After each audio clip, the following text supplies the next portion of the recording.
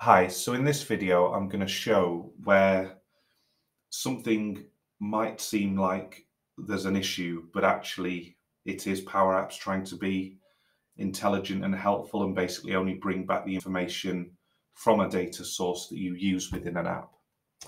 So to show this in action, I've got integration here where I've connected to Salesforce, and on the left you can see that we've got the accounts table and we've got the contacts table, purely to facilitate a kind of account lookup, and then based on the selection or ultimately the contact of an account selection, we want it to pre-populate fields with information that we know to be in Salesforce. So for example, we can see here we've got phone. We've actually got two. We've got phone, which is business phone, and there's a home phone just to confuse matters, but that's possibly just Salesforce specific. And then you've got mobile.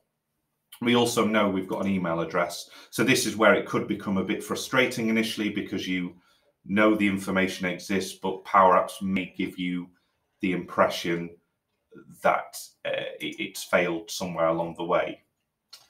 So what I'm going to do here is I'm going to choose the correct account, and I am then going to choose rows. And here we can see that it has successfully brought through the information. If we take a look a bit more closely, we can see here we've tapped into the business phone attribute and also the email. So if we take, for example, where we saw we had two telephone numbers specified, one phone and one mobile. If we were to come into the Power App and I was to go, oh, okay, I also want to show the mobile number.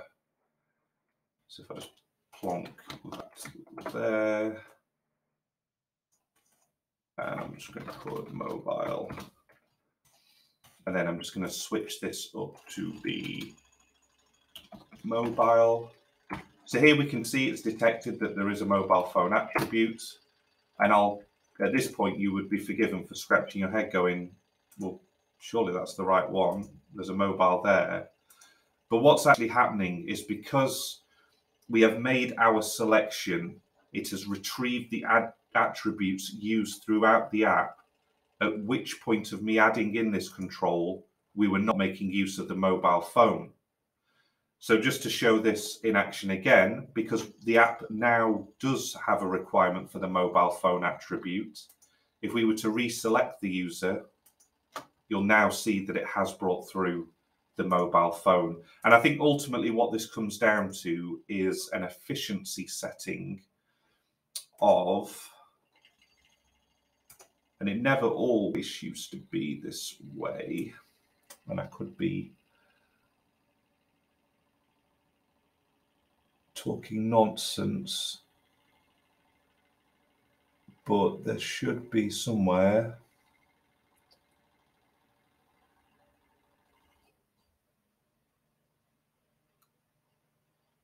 I've possibly gone past it.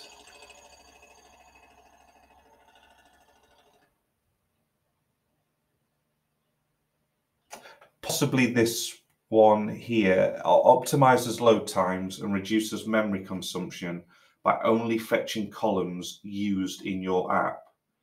But it does also go on to say target data source must support this feature. Again, I've not looked into it as far as going, is that categorically the option? Because in theory you could turn it off, but I wouldn't recommend that. For me, it is like a valuable thing. It makes sense. Only, you should always work with the principle of only bring back what you need. So that's it for this video. Just wanted to show you that if you do find yourself in a situation where you know information to exist within a data source, you start building your app, you've already kind of collected an entry from your data source at a point in time so that it's kind of got it, and you've then expanded upon your app and you're thinking, why are these attributes still blank when I know they've got information? It's because you're going to have to make another call to your data source probably after when the app, at the point when it knows all of what it needs, basically.